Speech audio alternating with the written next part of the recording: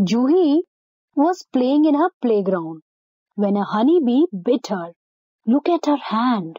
It's swollen. Oh, she's also crying with pain. Her mother came and pressed the bitten area with her hand so that the sting comes out. After that, she applied ice cubes on the affected area to relieve pain and swelling. She applied cold cream on the area, and after some hours, Juhi was feeling better. Now, let us visit the forest of Sundarbans to check the condition of Hari, who was bitten by a poisonous snake.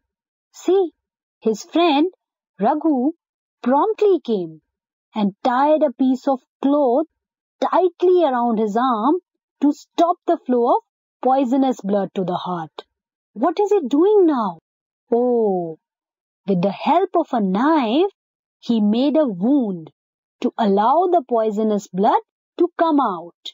He sucks the poisonous blood from the wound and spits it. He immediately calls the ambulance to take Hari to the city hospital.